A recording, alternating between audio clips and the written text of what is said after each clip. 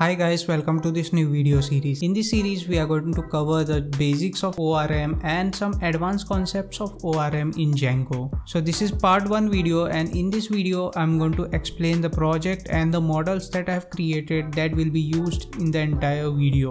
So let's get started.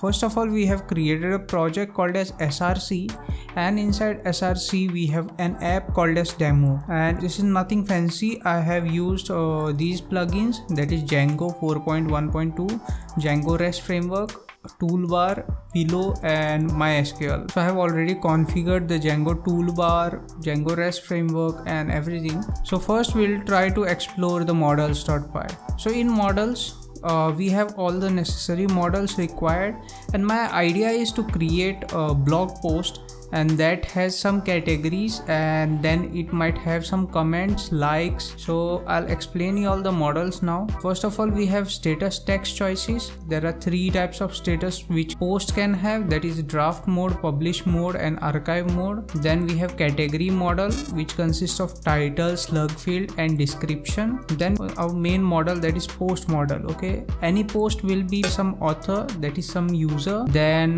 we have title, that is character field and it should be unique.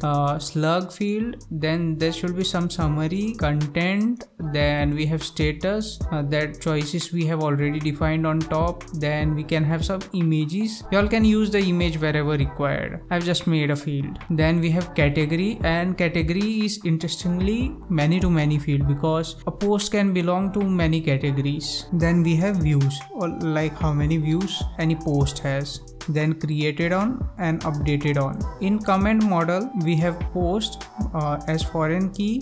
Then we have author, that is any comment will be made by any user. Then we have text, okay, and then we have approved comment. This is a boolean field, whether it is approved or not. Then created date and updated on. And finally we have our last model, that is like. So here user and post are the only 2 fields, and this will store like which user has liked which post. Then after models.py, I have already registered all of the models in admin.py. So if we go to the admin side, all the models are registered over here. And by the way, you all can check the code on the GitHub. The link is given in the description. Then after that, I have already set up the serializers for all the models. Nothing fancy, just model serializers are there for all the models. Then if you go to views.py, I am actually coding it right now for the tutorial, so that's why all the codes are visible.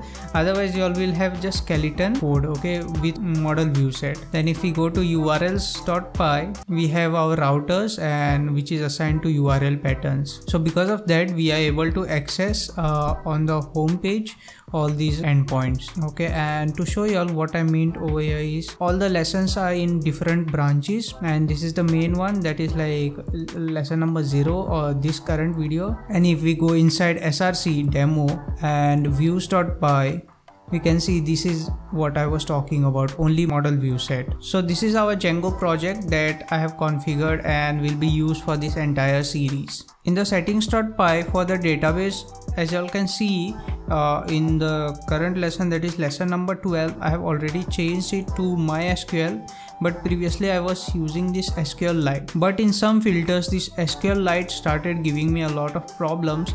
So because of that, I shifted to MySQL. So it is recommended for you all either to use MySQL for this entire series or to use Postgres. So that's it guys for this video. Make sure to subscribe to our channel, like this video and share, and see you in the next video.